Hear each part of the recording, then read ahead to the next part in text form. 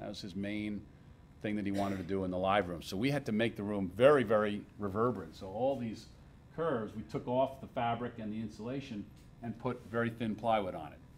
And whenever you bend very thin plywood, two things happen.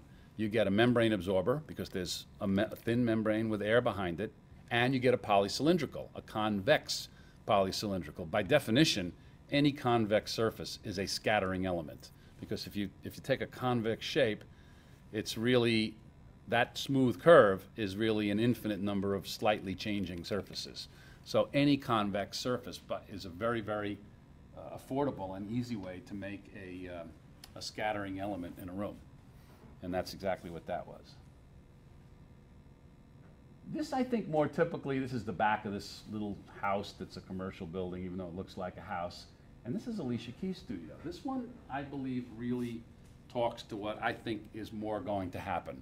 And I can tell you from experience, we've gotten about 10 studio projects just from other artists walking into this and saying, that's what I want one of these studios.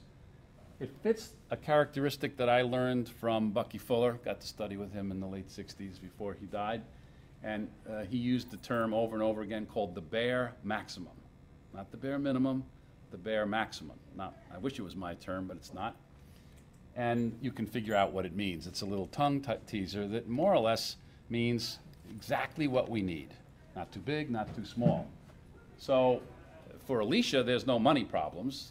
She got plenty of money. Money was not the issue. This is all she needs. Let's take a look at what this really looks. These rooms are not that big. Very exciting. Okay, all the low frequency control is behind these guys. And this here, although it looks like it's just stretched fabric, is actually very thin curved plywood with a little bit of insulation in front of it because it's a concave shape, and then we covered it with fabric because she just wanted to. These are slot resonators. These are thin strips of wood that look like mini diffusers that are then put next to each other with tiny spaces. So the spaces actually make it behave like a resonator. So it's a high frequency diffuser and a low frequency absorber. That's another way to absorb sound, is by creating a resonator, either with slots or with perfs, with perforated holes. I'm always on the lookout for surfaces that absorb low frequency and scatter high frequencies. It's easy to absorb high frequencies. It's hard to absorb low frequencies without absorbing high frequencies. So always on the lookout for those kinds of surfaces. And of course, Alicia's one requirement here was that she didn't want to sing in a sponge. We got the same thing now for a project with Celine Dion. Same thing. I mean, these are singers. They don't want to sing in a sponge. They want to sing in a reverberant space. They want to hear themselves, okay? First AWS in New York, that's this new, of course everybody knows what that is. The duality grew out of the AWS, and I like these consoles. I think this is the future. It's the present, actually, but I think these are really very, very cool solutions, these kind of hybrid consoles. They're analog and they're digital controllers in the same box. Very efficient, extremely affordable, very compact. They don't need a power supply. They plug right into a wall. Very cool. I believe this is really the way to go. So you're starting your session in analog, getting all the charm and the warmth of analog, but then getting the, you know, the horsepower and particularly the editing horsepower in the digital domain. Did you just find a compromise to keep the singer happy with enough diffusion? Just find a compromise? Well, okay, we're treading, now we're really on a slippery slope here. I don't want you to leave the room thinking that, okay, we'll just design a perfect room and then we don't need any other skills. I mean, we still need microphone placement. We still need rooms to be able to change and be flexible. We're going to see some of those, okay? This is a room that did not have variable acoustics. In a sense, this was not that hard a room for us to conceive because we knew exactly what wanted to happen in here. 99% of the time, this is Alicia singing or playing piano. It's her private studio. Strangely enough, they don't rent it out. I mean, they could rent it out. People want to use it all the time. She just doesn't want to rent it out, doesn't need the money. Lots of other artists have used it. We do have 2 other vocal booths that are dry. One's very dead and one's almost dead. But her requirements in this room were very, very specific. Okay, I want a reverberant room, no flutter echoes, no harsh anomalous reflections, et cetera, that really rings and stays true all through the frequency range. Obviously for singing, she's not too concerned about 60 hertz, but for the piano, she is. Okay, so when this is not the piano they use. This is a horrible sound. This is the piano. I think they use it on the tour. Actually, I don't even think they use it on the tour. Yamaha gave it to her. It's a tour piano, but in the studio they use, actually they use a Yamaha, but they use a traditional baby grand. And she needs to hear it. She wants to hear it. So often she's recording without phones. She wants to hear the room. It's just the way she wants to work. If this was more of a multi-purpose studio that had to get really, really dry, like maybe it was an all-purpose studio in a secondary market, then maybe on the wall we would have curtains that draw or panels that open and close so that we could deaden the room quite a bit. I have seen them get this room dead. They basically just bring in throw rugs and bring in gobos. Sometimes they bring in 2 couches. It never looks like this. None of these studios actually ever look like this. They don't really look like this on a day-to-day basis.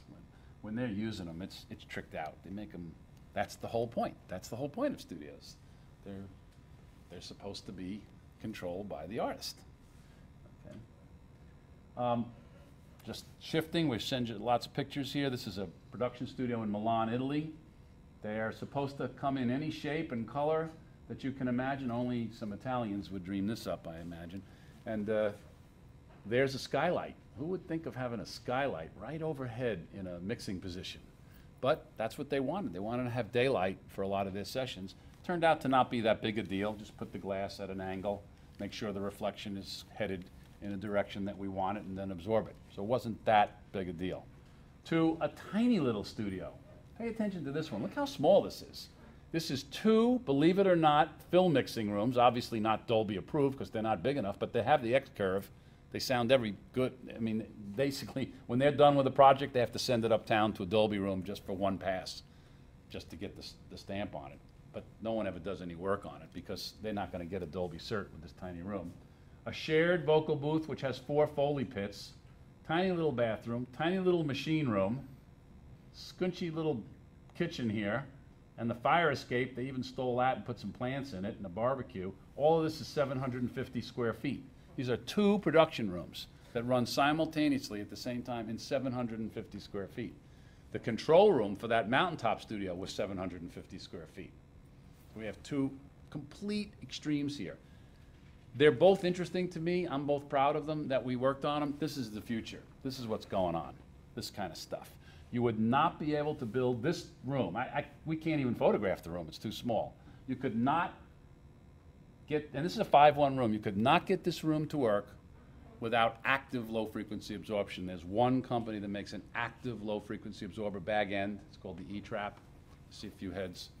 The room would, we tried every trick in the book. We didn't even have 4 inches on the walls.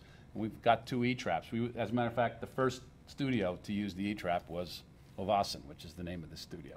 And it does work. It requires electricity. It's tricky to set. It went out once in the middle of a session. We had to reset it, or they had to reset it. But it does work. An active low-frequency absorber. Who would have thought? Didn't even exist 5 years ago. Didn't even exist 2 years ago. This is cool stuff. This is really, really, this is what makes it fun. For me, this is why I keep doing it. Yeah? I've noticed in almost every photograph of the control room so far, I've seen large mains, soffit-mounted mains monitors. Do you think that large mains are part of the future of the recording studio? No, you're about to see the same number of, this doesn't have large main. These actually have some small Genelecs behind the screen. I happen to show you back to back to back studios that kind of have hip-hop urban recording, of which the Augsburger speaker is the speaker of choice. And they kind of more or less get mounted the same way. We're very familiar with them. But I think before we're done, you're going to see, no, I don't think that's the future at all. No, small rooms is the future.